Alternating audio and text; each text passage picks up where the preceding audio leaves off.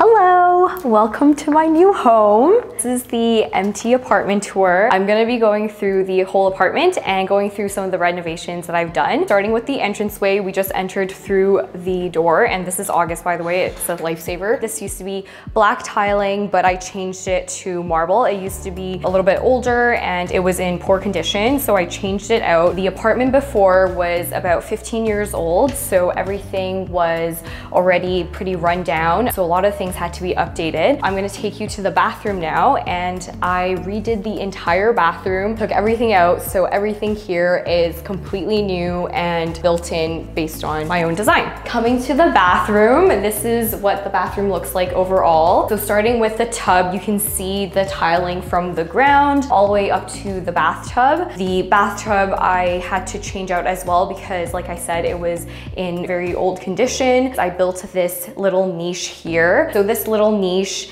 is actually just for all your products and stuff. I had to build this because before I would always have the stick-on stuff to hold my product and they would always fall down. So I finally decided to just build an in-wall one so I wouldn't have that problem anymore. Going to the rest of the bathroom, the vanity here is from Ikea. The countertop is from my kitchen guy, which you'll also see later when we go to the kitchen. I will leave the links below for everything that I've gotten here. Most of the stuff is actually from Wayfair, except for the lights, which is from Ikea, and it's actually quite cheap, so I will link the lights as well. The toilet is my favorite toilet. It's actually from Costco, and it's a lot cheaper than some of the other toilets on the market, and it's just the right size. It's TMI, but a lot bigger, you know what I mean? So when you sit down, you're a lot more comfortable. But yes, so all the hardware is also from Wayfair, from a brand named Moen.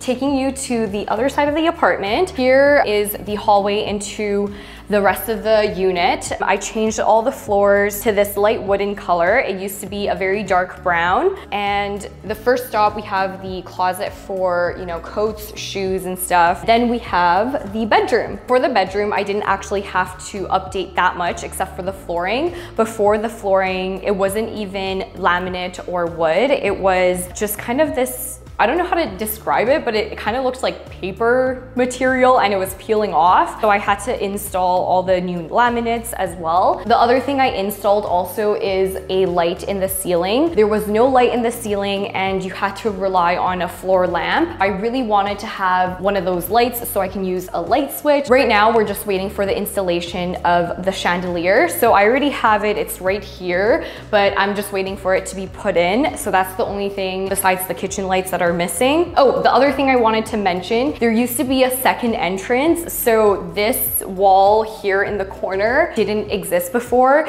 It was a second entrance and there were two more sliding doors that would open into the kitchen and the living room. But I really wanted to extend the kitchen because the kitchen was quite small. By building the wall, I was able to do that. And also that way I can just rely on this one entrance. All right, so going to the rest of the apartment, we're walking over to the kitchen now, and this whole thing was also, once again, everything was taken out and I had to renovate the whole thing. This was probably one of the biggest renovations because there were so many things that needed to be changed. I'll go through some of the changes with you. So the first one, like I said, with the bedroom, I had to install the wall so I could extend it. The kitchen used to actually only come up to here, and the kitchen used to be a lot more narrow, so it used to come up to here. The issue with that is when I used to come in here, I felt very claustrophobic and the cabinets were also all worn out. So we wanted to update it because a lot of the other appliances also wasn't able to fit. The appliances that came with the unit before were all very mini. So the fridge was like this narrow. The oven and the stove was also only up to here. So everything was just in a very mini size. Even dishwasher only fit about 5 dishes. I don't know, that's what it looked like.